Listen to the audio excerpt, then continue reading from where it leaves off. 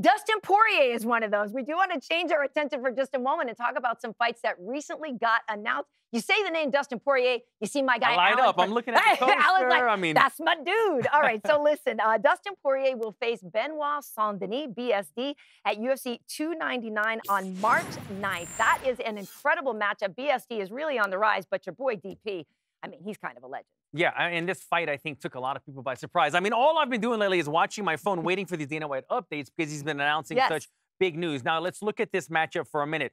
Poirier obviously coming off of a loss, a tough loss for the BMF title right here.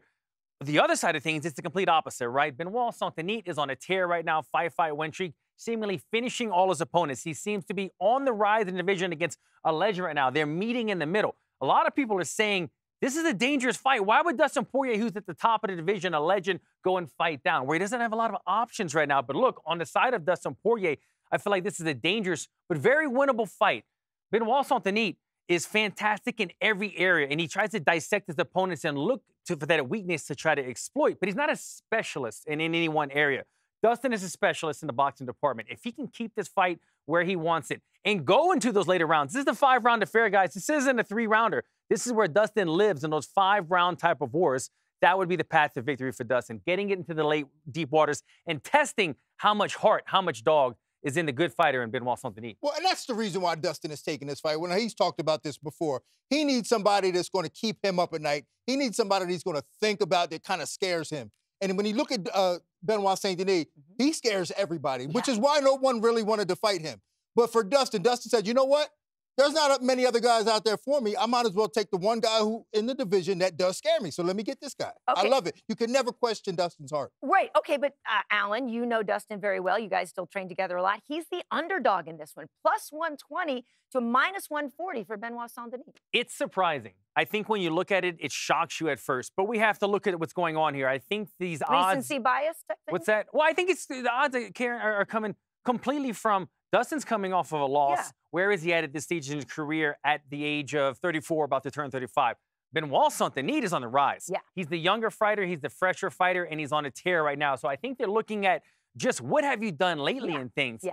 But look, I was talking to Dustin. We had dinner the other night, and I said, look, my best years came at 36. He's only 34 right now. I think Dustin still has some good years ahead of him if he chooses to fight that long. Listen, I am not surprised by them odds. You know why? Because most people are stupid. And that's why they made them odds the way they made them odds. Dustin Poirier should be the analytical breakdown right here from Oh, my God. No, Dustin Poirier should be the favorite in this fight. He's taking this guy into his world, into a 5-round fight. A young guy who's never been there before, into a 5-round fight. That's where Dustin lives. I think Dustin, in my opinion, he's the favorite. But I see why they did that. I see why them dummies did that. Benoit Saint Denis is very good, but yes, I think he is very good. Let's just say recency bias and move along. All right. Another fight that was announced, this one is for UFC 300, which, of course, is on April 13th. This is a title eliminator between Charles Oliveira, the former champ, and Arman Tsarukyan, who we all know is just on the rise like crazy. Alan, what do you make of this matchup? Another mouth-watering type matchup right now. And I'll tell you what, this one kind of came a surprise to me because I was looking at the man out right here, the BMF title holder right here, and Justin Gaethje, but he's not in this one. Arman Tsarukyan, the guy on the rise. Listen, this guy, as soon as he came into the UFC, his first fight in the UFC was against Islam Makhachev, and these guys grappled for 15 minutes. That's the type of level of grappling that he possesses. He's been in a bunch of tremendous wars. We have known since Arman came into the UFC. He's one of those guys. He's going to be fighting for the belt one day. The day is now. Now he has that opportunity. Charles Oliveira doesn't get bigger in name and status and ranks. Opportunity arose right here. This is a tremendous matchup for both men. And we saw Charles Oliveira. I mean, Benny, he's all of our guys. We love him. But the way that he put Benny out like that, I mean, it shows Oliveira is still one of the most dangerous people inside of the octagon when he steps foot inside of it. Yeah, he sure is. But this is a dangerous matchup for Charles Oliveira. And the reason why is because his crutch is to go to his guard.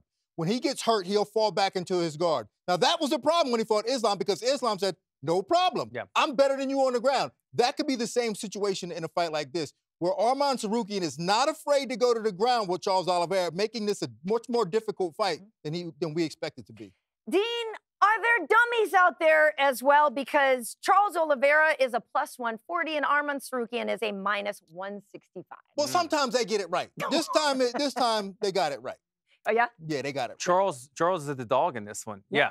I mean, you know, I think we're looking at again, the guy on the rise, the younger fighter that's on the rise, who they predict to possibly be a champion one day, or at least contend for the title one day. We look at Charles Oliveira. He has had his shine, and they think now maybe those days are behind him. Maybe some people still speculate that there's a little bit of quit left in Charles Oliveira. He seems to prove us wrong all the time when you doubt against him. I don't know. This is just such a tremendous matchup. I think it can go either way, but I do think the younger guy, Arman, should be a little bit the favorite in this one. All right. Well, as we know, these fights are coming up. DP versus Benoit Saint Denis at 299. Oliveira versus Tsarukyan at 300. We know Poirier and Oliveira, guys, are the underdogs. So which one of them is more likely to pull off the upset? I think for me it's easy.